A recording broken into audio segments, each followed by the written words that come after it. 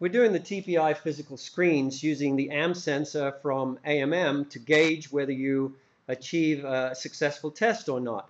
This one, you can see that we've got the AmmSensor on Lynn's back, and she's going to turn to 45 degrees one direction and 45 to the other direction, and the sensor will beep, or the computer will beep, if she achieves that goal. Okay, go ahead.